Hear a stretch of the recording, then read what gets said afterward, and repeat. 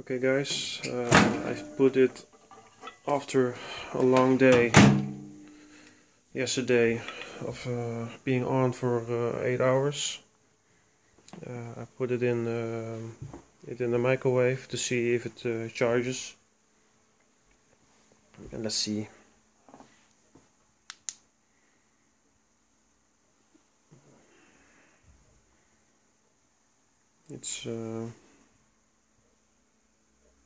It is somewhat brighter, actually a lot brighter, but I see it's not really consistent when you shake it around, but still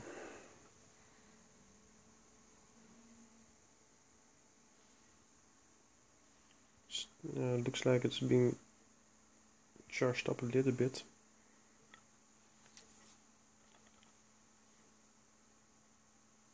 It's not consistent though, when you move it around. It's like some contact inside isn't very solid. But it is brighter than when I put it in there, so it does seem to take a charge in a microwave.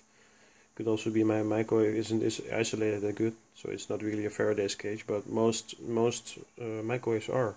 So okay, what I'm gonna do now, you see that it's not really consistent all the way.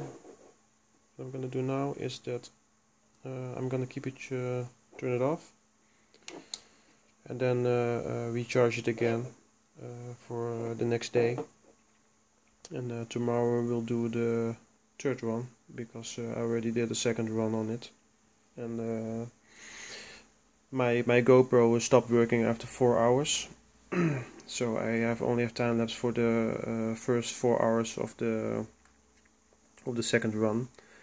I did make some video this morning after it's being turned on for 8 hours to show you that the light was also pretty dim, almost the same as on the first run. The reason why you haven't seen the first one and second one yet is that I'm waiting until I'm done testing all 3 runs and then compile it in one video, so it's easy to view for all. Okay, so this is my update, my second update now. Keep you posted, guys. Bye.